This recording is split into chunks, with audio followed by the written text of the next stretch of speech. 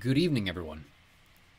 Welcome to episode 5 of The Echo Chamber, the podcast where we go over all of the books that we have covered on our primary YouTube channel over at Echo Wirm. You can find us at Echo Wirm. Just spell worm with an I.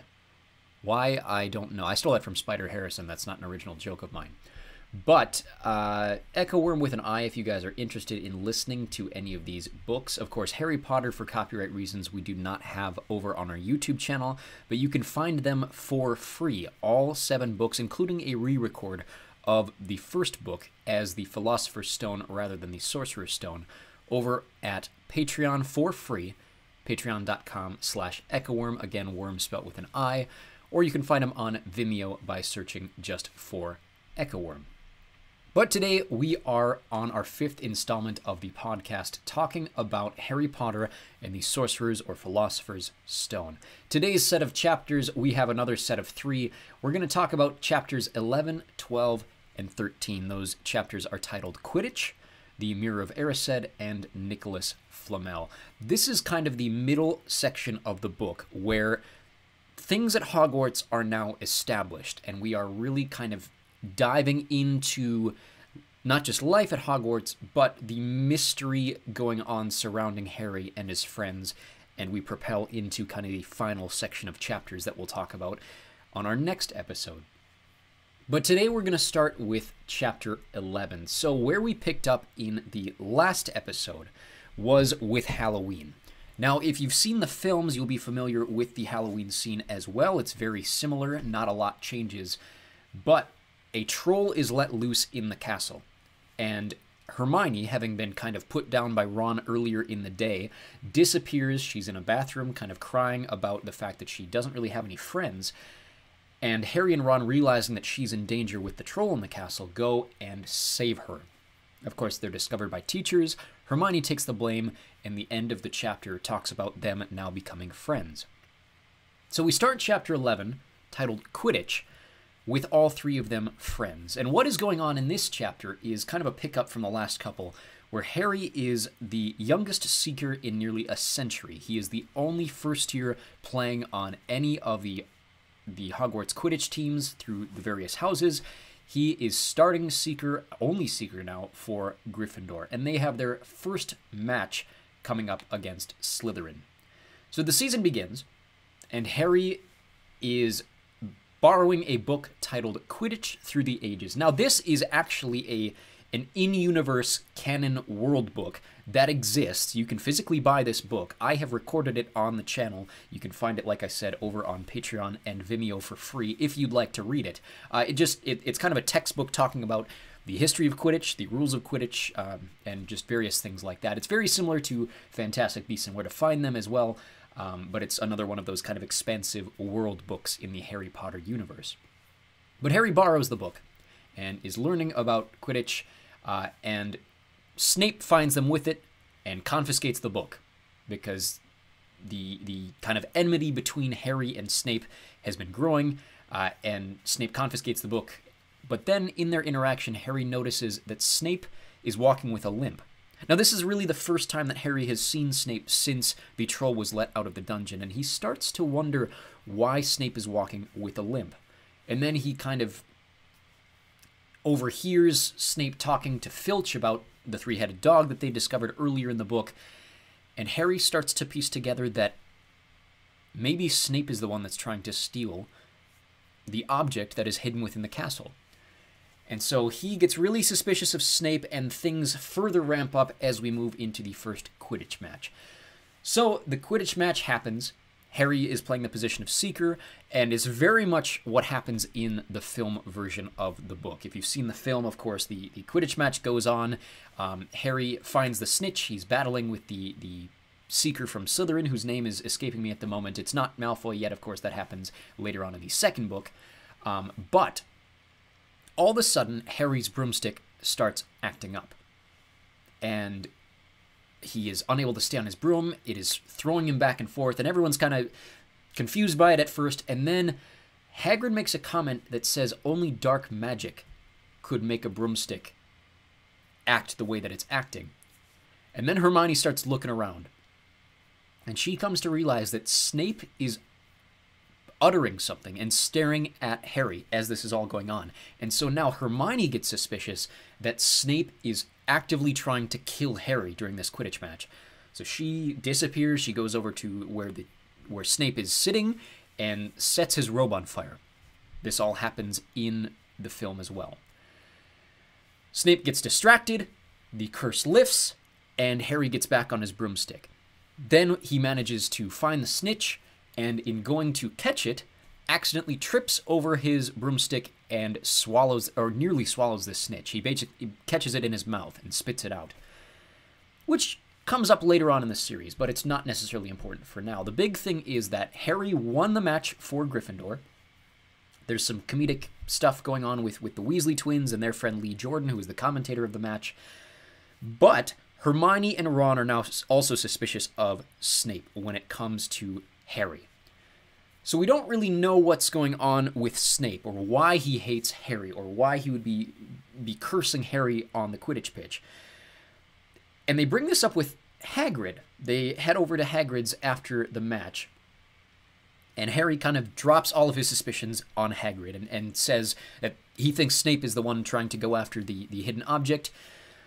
And Hagrid doesn't quite let them know exactly what's hidden inside the castle, but Hagrid has a bad habit of kind of supplanting information that he maybe shouldn't give to other people. And in this interaction to end this chapter, Hagrid is talking about Fluffy, the three-headed dog, and how what the dog is guarding is a secret that really is a matter dealt with by Albus Dumbledore and his friend Nicholas Flamel, and that's how we end the chapter. So this is kind of exactly what happens in the film for the most part. I will constantly reference the film. I do apologize if that gets annoying, but most people have seen the film and have not read the book. And so I try to avoid spoilers on this podcast, but if you have seen the film, it's an easy way to visualize what's going on, and so I will reference it several times throughout this podcast. But that's how we end the chapter. Harry's suspicious of Snape. Hagrid rejects the idea of Snape going after what is hidden in the castle, but he gives up information that says that Dumbledore knows about it, and so does Nicholas Flamel. And so that's chapter 11. So we enter chapter 12 now, the Mirror of Erised, with the idea in the back of our minds, who's Nicholas Flamel? And so they go about, Harry, Ron, and Hermione go about looking for him, trying to figure out where they've heard that name before, because Harry is very, very sure that he has recognized that name before, but he can't place it. So in this chapter, we start with that, and also the fact that Christmas is coming. And Hogwarts students have the option, as is the case with most boarding schools during holidays, where the students can stay or they can go back to their families. And Harry really A, doesn't want to go back to the Dursleys, and B, doesn't really have the option to go back to the Dursleys, so he is intending to stay at Hogwarts. Ron is also staying at Hogwarts. I believe, I am drawing a blank here, but I believe it's because his parents are visiting Charlie in Romania on the holiday, and so Ron and his siblings are also staying there. But Hermione is going back home. So, with Hermione leaving and Harry and Ron staying, their idea of searching for Nicholas Flamel in the library is kind of put on a hold. On Christmas Day, we get this scene that we see in the film where Harry is awoken to Christmas presents, and he's never really received Christmas presents before. So this is a big kind of joy to him, and this is the scene and the atmosphere that most people would consider this book, or even specifically this film, as somewhat of a Christmas movie. It's kind of got that atmosphere to it, mostly based around this scene and the emotions of this scene. Harry is gifted his very first Christmas jumper, or Christmas sweater, from Ron's mother, who does this every year. It becomes kind of an in-joke within the Weasley siblings and within the book itself. But apart from that, he also receives gifts from his friends, and kind of an anonymous gift of an invisibility cloak. And this is something that is mentioned by Ron to be extremely rare. Not impossible, but very, very rare. And the rarity of this cloak specifically comes up later on in the series, which we'll talk about when we talk about the Deathly Hallows. But this invisibility cloak is Basically just a big cloak that he can throw over himself and turn invisible. It's one of the more famous magical objects in the series. I'd be surprised if you'd never heard of it before. But if you're brand new to Harry Potter, this is your introduction to the invisibility cloak, rather. So that night, Ron falls asleep, Harry's on his own, and now having an invisibility cloak to help him on his way with an anonymous note telling him to use it wisely, Harry gets the idea to continue searching for Nicholas Flamel. So he goes into the library. They're pretty sure that they've searched everything except the restricted section. Now, the restricted section of the Hogwarts library is specifically for students of age, which are essentially 6th and 7th years, or if you have a very specific note from a teacher with good reason to be in there. Harry goes in there, and he is looking for a book on Nicholas Flamel. And we kind of get this scene in the film, too. He opens the book. There's the screaming book. He drops his lantern, and Filch basically tracks him down. To escape Filch, it's very similar to what happened earlier with the Midnight Duel. Harry is basically just running from room to room. Instead of finding Fluffy this time, though, he finds an empty classroom that only includes a mirror. And in this mirror, Harry starts to see things. On the outside of the mirror is carved the word Erised. Or it includes a long inscription that ends with the word Erised.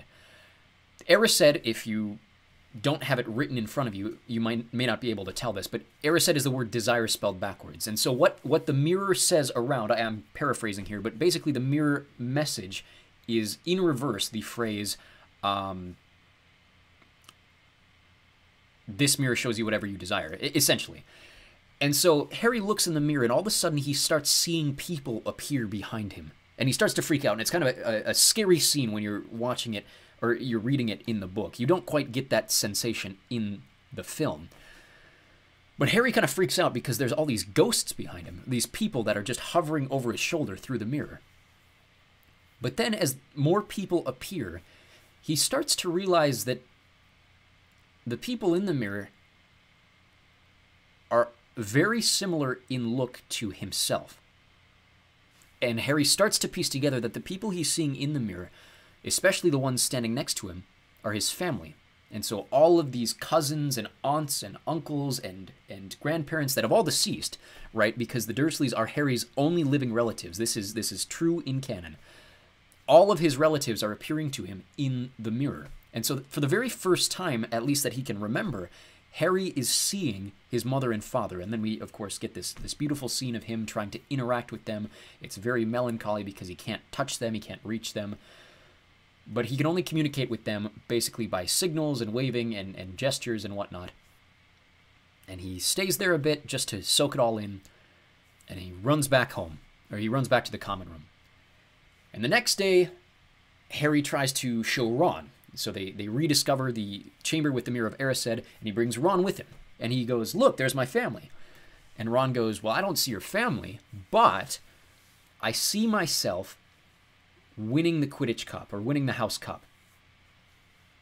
But then Harry's very confused because he sees his family. Ron sees something completely different. And he doesn't quite put together what's going on. The next night, Ron's afraid of being caught again. They almost get caught the night before with Mrs. Norris, Filch's cat. But the third night, Ron doesn't come with, but Harry goes by himself again. And instead of being alone this time, he finds Dumbledore, and Dumbledore is waiting for him, basically explaining what the mirror is and what the mirror does. And he doesn't shame Harry necessarily. He understands Harry's need to feel connected with his family. And we get the very first real interaction between Dumbledore and Harry. And this is a very impactful conversation between the pair of them, because of the fact that Dumbledore reveals something about his backstory that seems very innocuous the first time that you read it. And the more that we learn about them, especially when we get into books 6 and 7, we start to understand things about Dumbledore's backstory and what this interaction kind of retroactively means when we take a look at Dumbledore's life and the things that we know about Dumbledore's life But he basically explains to Harry that this mirror allows the person in it to see their heart's desire. So Harry sees his family reunited. Ron sees himself being successful because, of course, Ron's backstory is he's got 5 older siblings. He is the 6th son in a family of 7. His parents very obviously wanted a girl, and he was born, and he has never received the recognition that all of his older brothers did. And so Ron sees himself getting that recognition. And Dumbledore explains this to Harry and explains that this will be the last time Harry has the opportunity to ever see the mirror because the mirror is going to a new location. We will see the mirror by the end of the book. And Harry is disappointed in this, but recognizes what Dumbledore is trying to kind of protect him from, I guess. And with that, Harry then asks Dumbledore a simple question. He says, Dumbledore, or Sir, what do you see when you look in the mirror? That's all I want to know, is what do you see when you look in this mirror? And Dumbledore gives kind of a bizarre answer, and he says, I see myself getting a new pair of socks. He's at Christmas, and he gets a new pair of socks. And we'll talk about this more when we talk about Dumbledore's family in the Deathly Hallows. But it's a very interesting interaction to have foreshadowed going ahead. But that's essentially how this chapter ends. We move on to chapter 13. So we've gone through Quidditch, we've gone through the Mirror of Erised, now we really dig into Nicholas Flamel. Who is Nicholas Flamel? We kind of find out in this chapter. So Hermione's back, the holidays are done, and Harry is no longer able to see the Mirror of Erised. So when Hermione comes back, they continue to search and search and search for Nicholas Flamel.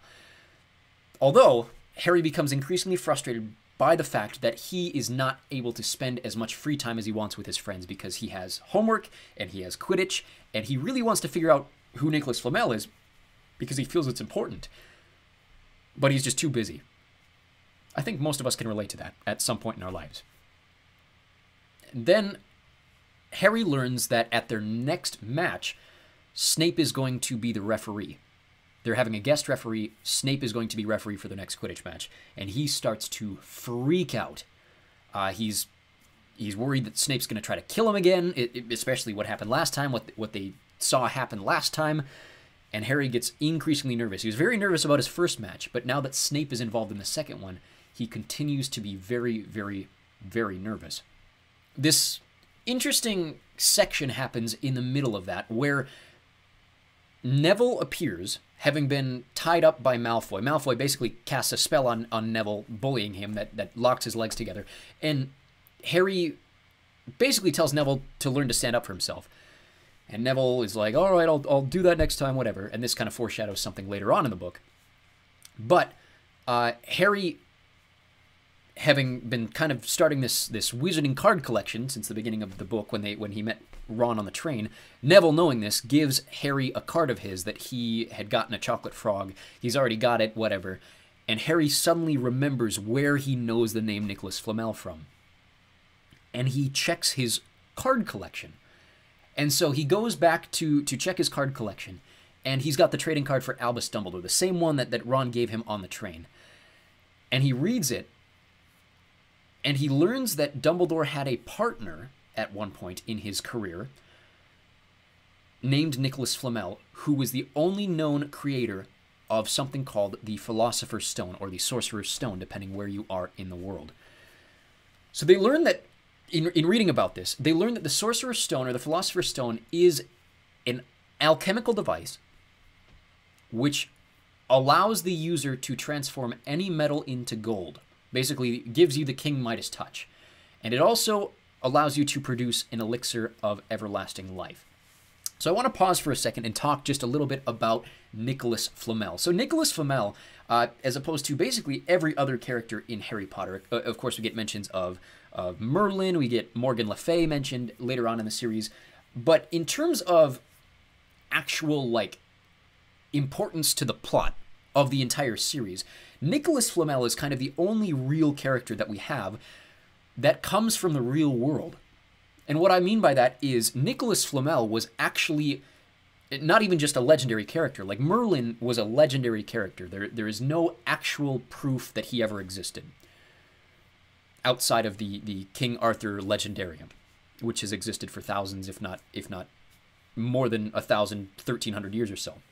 Nicholas Flamel actually existed. He lived in the 1300s, the 14th century. He was a French, basically inscriptioner. He worked in churches. He made artwork for churches. He did all of this kind of script writing, essentially. He created fonts, essentially. But he was also known as kind of a scientific mind at the time. Of course, over the years, especially by the time we get to the 1600s and the 1700s, he kind of develops this legendary history about himself. Just kind of created into the French Revolution, kind of out of this, I don't even know how to describe it, French Gothic era, you could argue, where history was rewritten to say that Nicholas Flamel was an alchemist who was trying to search for the elixir of life, and rumor has it he created it and he's disappeared, and he's still alive and he's going to live forever, whatever. This is a real thing that happened. This is a real legendary event that happened, not the elixir of life necessarily, but Nicholas Flamel was a real person, and a real legendary history has been created outside of him. And so he is the only character in Harry Potter that was a real person and has this kind of legendary thing built around him. Of course, now there's a book series that you guys have been asking me to read for a while called The Secrets of the Immortal Nicholas Flamel. I'll get to it eventually on the channel. Unrelated to Harry Potter, but has to do with the life and secrets and kind of legendary history of Nicholas Flamel.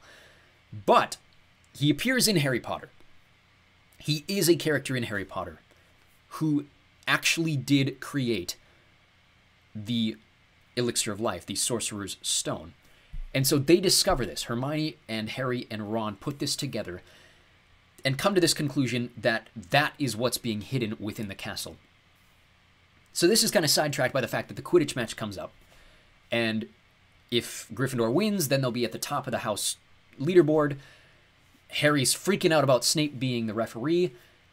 And then he starts to kind of relax when he realizes that Dumbledore is going to be at the game. So Dumbledore kind of, at this point in the book, is this grand figure, but after his interaction in the last chapter, and especially in this chapter now after that, has kind of become this weighted blanket, this blanket of protection over Harry.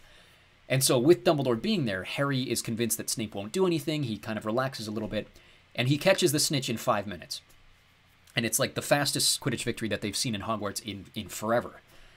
And Dumbledore comes down to the field to congratulate Harry, and as the game comes to a close and all of his friends are leaving, Harry sees Snape walk off from the pitch, not back to the castle, but over to the Forbidden Forest. Now, the Forbidden Forest is off limits to students. But Harry takes his broom kind of outside of the view of everyone else and flies over the forest. And he tries to get as close as he can. And what he overhears is Snape in the forest talking to Professor Quirrell.